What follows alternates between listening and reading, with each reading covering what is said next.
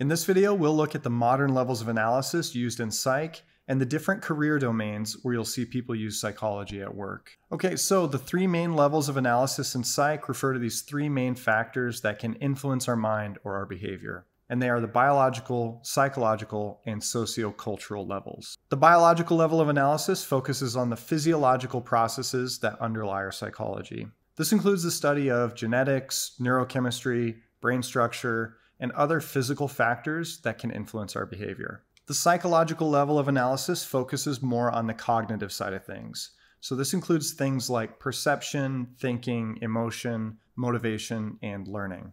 Up next, we've got the sociocultural level of analysis, which focuses on the social and cultural factors that can affect our behavior. So this includes the study of things like social norms, cultural values, social identity, and group dynamics. And it's important to note that these levels of analysis are all interconnected. And so if you want a comprehensive understanding of human psychology, then it means you should probably consider all three levels when you're trying to understand a given behavior. All right, let's move on to the different career domains that you can find in psychology. First up, we've got the clinical domain, which focuses on the diagnosis and treatment of mental health disorders. And clinical psychologists work with individuals to address a range of issues, including anxiety, depression, and addiction. The counseling domain focuses on helping people improve their well-being and resolve personal issues like getting through a divorce or the stress that can come from losing your job. All right, next we've got the developmental domain of psychology, which focuses on the physical, cognitive,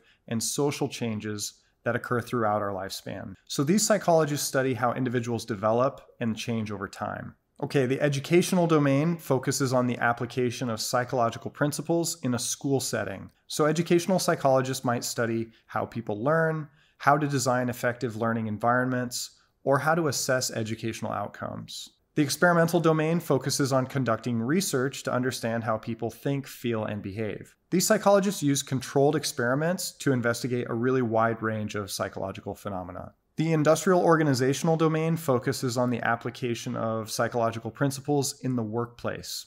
So these psychologists usually study topics like employee motivation, job satisfaction, and understanding behavior at work or within an organization. Up next, we've got the personality domain, which focuses on understanding individual differences in personality traits and how they relate to behavior. So these psychologists usually study traits like openness, extroversion, and neuroticism, and then they'll look at how differing levels of those traits can lead to different life outcomes. The psychometric domain focuses on the development and use of psychological tests. So psychometricians try to measure things like intelligence, personality, and mental health. And last but not least, the positive domain of psychology focuses on the positive aspects of the human experience.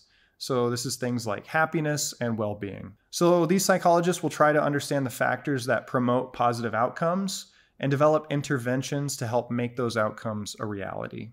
Okay, so that's it. We've now covered all the domains and perspectives in psychology. In our next video, we'll start looking at research methods.